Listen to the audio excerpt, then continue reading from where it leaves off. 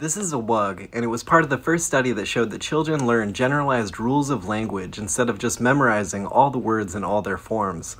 Like if a kid knows that the plural of which is witches, it could be that they've memorized and correlated the pair of words, or it could be that they've learned that a word like witch generally becomes witches when it's pluralized.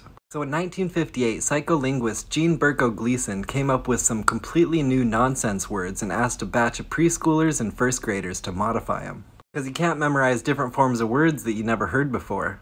Now there's another one. There are two of them. There are two, what would you say?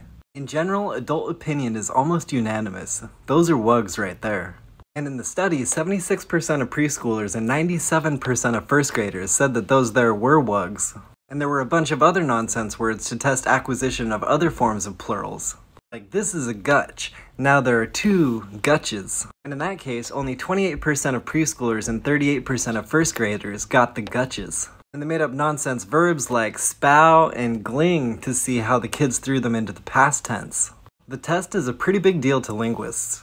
It's considered essential to learning how and when children acquire language and reach milestones. And those linguists make WUG plushies and drink from WUG mugs. Sometimes cringe-ass internet creators even get WUG tattoos put on them.